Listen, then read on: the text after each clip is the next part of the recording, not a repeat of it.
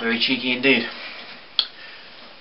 That is, put that down, the Cooper's IPA with the extra hops that I posted the video up on how to do fairly recently, and it's not bad at all. Cheers. Only slight issue I had with it,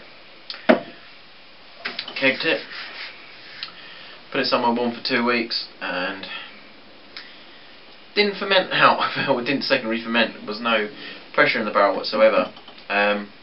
Decided to inject a CO2 bulb into it, and then realised that I'd not tightened the lid quite enough, and therefore small amounts of gas was escaping, and therefore yeah, shit, all the pressure went out of the barrel, which I'm really pissed off at. It's a new barrel. I thought I'd done it up tight enough. Evidently I hadn't. So I'm hoping that the beer's not going to go off as a result. I've really tightened it up, injected a bulb CO2 in there, so I'm hoping now that will push out all the air and we'll be alright. I suppose if not, I'll have to drink it quickly, eh? Well, once again, very happy Homebrew Wednesday to you all. I'd say I've not got a huge amount to report. I've got a few bits and bobs to fill you in on. I bottled the cinnamon cider at the weekend, so that is now currently fermenting upstairs in the airing cupboard. Well, it's not an airing cupboard, it's a cupboard upstairs, I should say. It's not heated. That's secondary fermenting for a couple of weeks, and then I'll bring it down here and then to chill, and then give it a go in a couple of weeks. It came out quite strong, 8 point something, which wasn't quite what I anticipated, but never mind. What I want to do is eventually perfect a recipe. I'm sort of just experimenting at the moment. It's only, you know, £4 worth of apple juice a time, so it's not like I'm breaking the bank with my experiments. Kind of get like a taste that I really like. So I'm sure eventually then I'll get my own little recipe and maybe post it up there for you guys to take a look at. So that's that. Obviously, as you can see as well, I kegged that a couple of weeks ago, and that's now drinkable. Pretty nice actually. A bit different to the last one I did because it's got medium spray malt instead of light spray malt. Haven't noticed a huge amount of difference with that.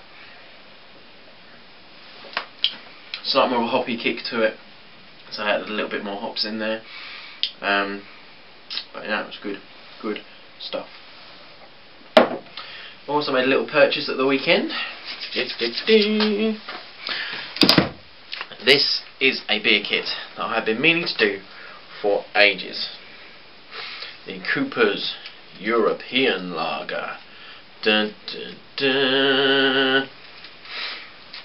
So why haven't I done it before? Well, there's a very good reason for that. You have to leave it 12 weeks. Now, previously, the old place where I was living, which nearly dropped that then, I better put it down. The old place I was living at, I didn't have a lot of storage space.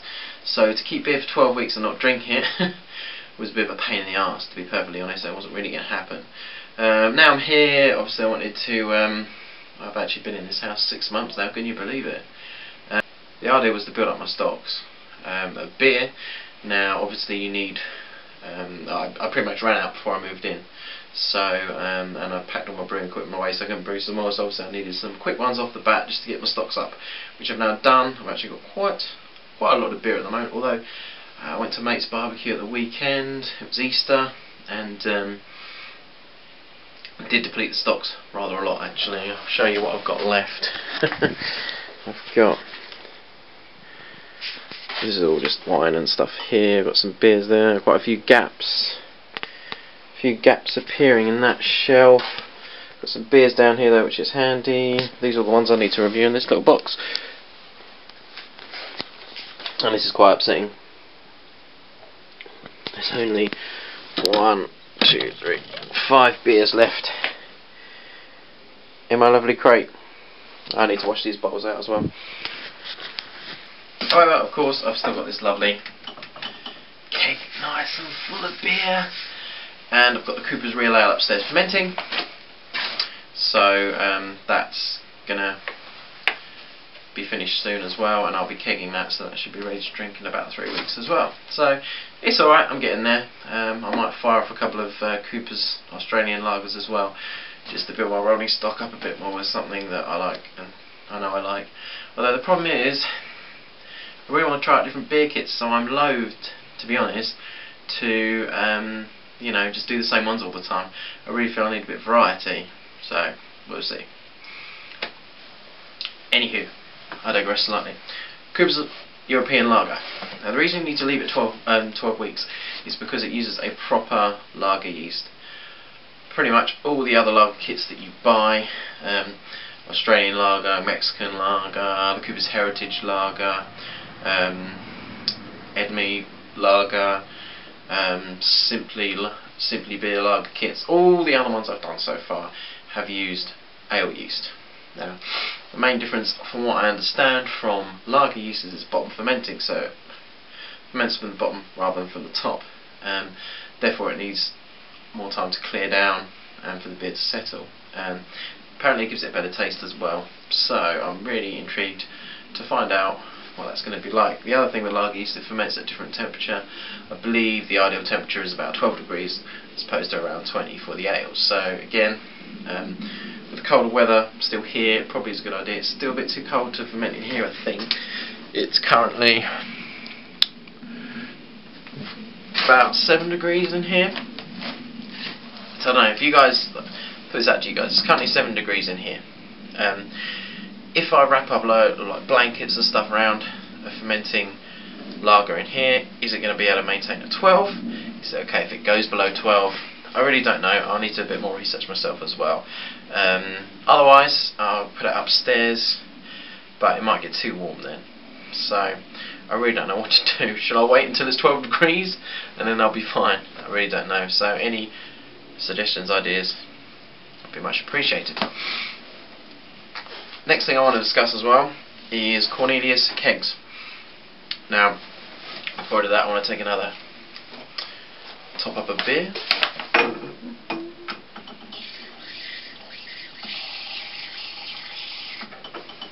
Not going mad tonight, I just want to have a little bit to wet my whistle while I talk to you guys. Cornelius Kegs. Well, bit of revelation on that one.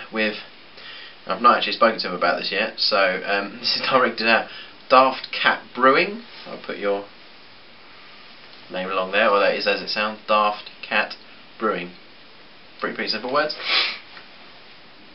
This person, him or her, I'm going to say him because I assume it's a he. I could be wrong. If I am, please correct me. He told me about a website where you can get Cornelius Kegs for around £50. I had a quick look at that website and I replied to his comment saying, oh, they're still like about 80 odd quid. They're not. That was my bad. I cogged up. The 80 ones, as you rightly said, are for the completely brand new kegs. I've now seen Cornelius Kegs on there for around $50, which works out $50. God, for about 50 odd euros, which works out around £48. So actually, pretty bloody cheap. So hopefully I will be ordering them very soon. The website, if any of you guys in the UK are curious as to where to get the cheap kegs from, is candirect.co.uk. Again, I'll stick that there in case you can't understand what I'm saying.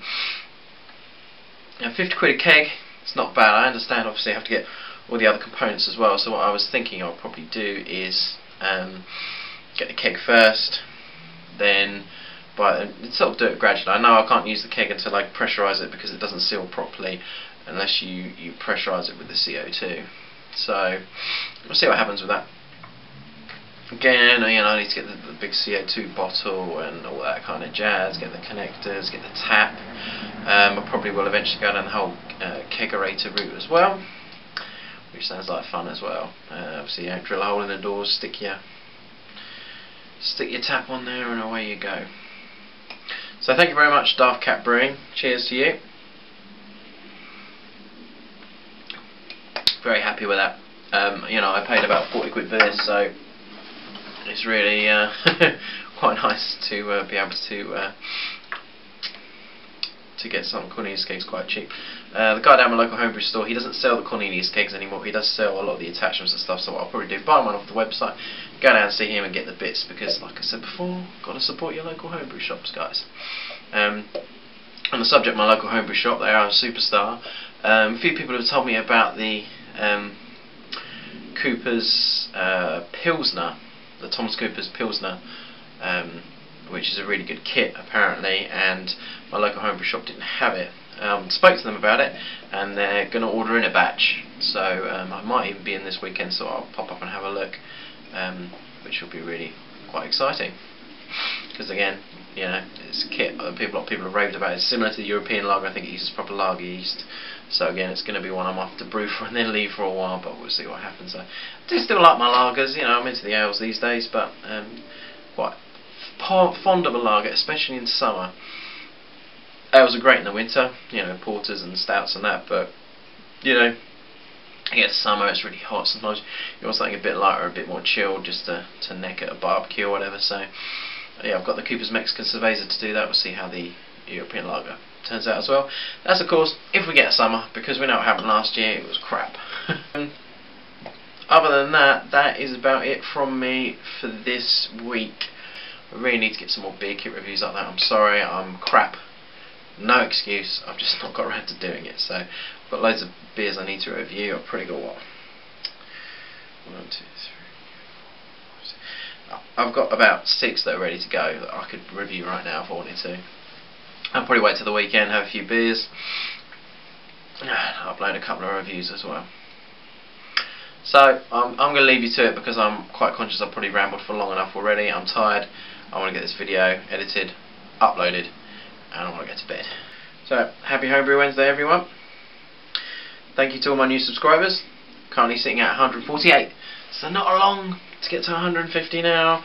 200, 300, 500. Let's go for it.